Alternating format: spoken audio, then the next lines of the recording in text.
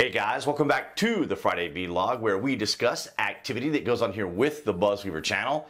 That includes things like current events, headlines that are in the news, pop culture, social media, technology, and items of interest that come up during the week that allow us to have a little bit of a dialogue. I want to welcome all of you guys from New Tech and of course all of you here on YouTube for your guys' continued support. We start things off from Rolling Stone. 5 decades later, John Fogerty finally gains ownership of CCR catalog. Fogerty struck a deal with Concord to make a majority stake in CCR's publishing catalog, giving him ownership over his songs after decades of failing attempts. One of the most infamous and tragic copyright struggles in the history of the music industry has finally been resolved as John Fogerty has gained the publishing rights to his Creedence Clearwater Revival songs, purchasing a majority stake in the catalog from Concord. As of January, I own my own songs again. This is something I thought would never be a possibility, Fogerty said in a statement.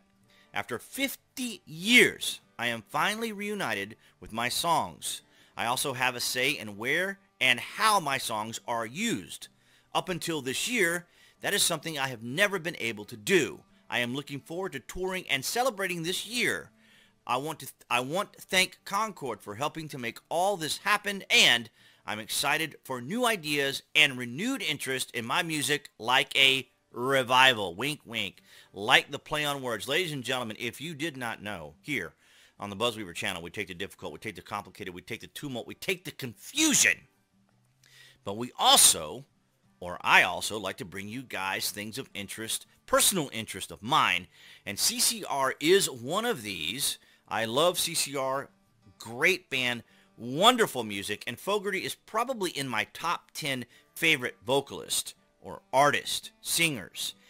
And this ridiculous, absurd craziness. Now you may be asking yourself, what do I mean by all this? What am I driving at? Well, from the music networks, when John Fogerty was sued for sounding too much like John Fogerty. That's right.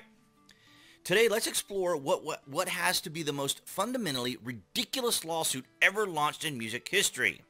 In 1985, John Fogerty signed to Warner Brothers and released the album Center Field, which featured 2 top singles.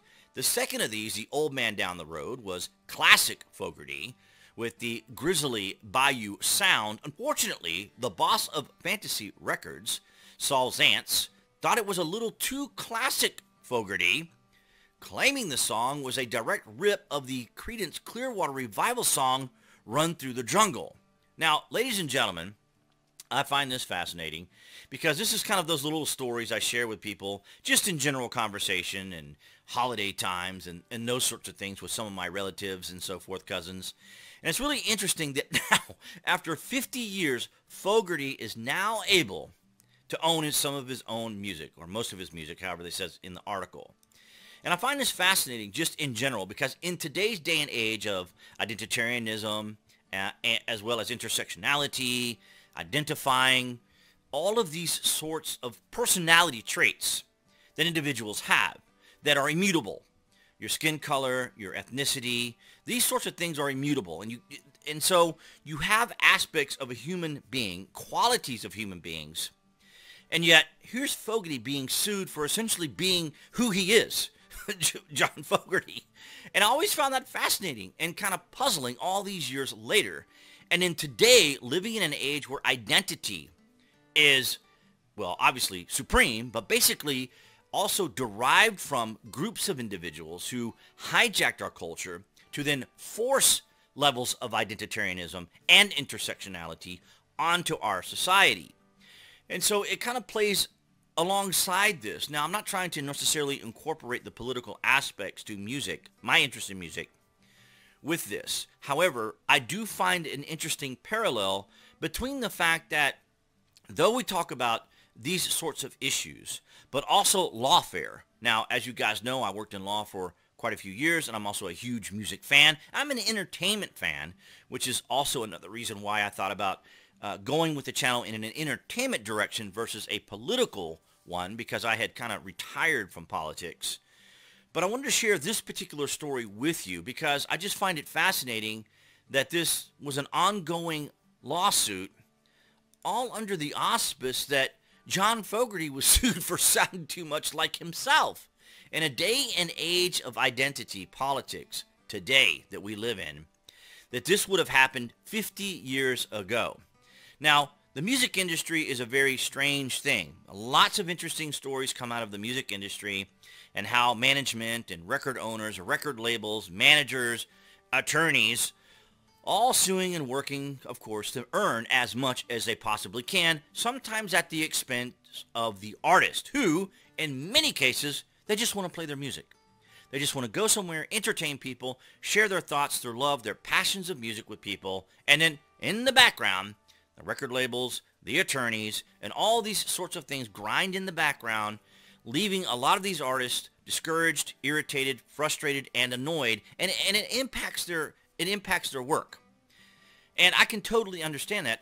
Even as a YouTube creator, I want to be able to create stories, give you current events, breaking news, but then I'm often having to wait 12 hours, 20 hours, 48 hours, 80 hours for YouTube to basically allow the video to have ads on it, which is the small, tiny aspect of what we earn as creators. Now, you guys have always supported the channel with your likes, your shares, and your comments, which I always appreciate. So that's always helpful.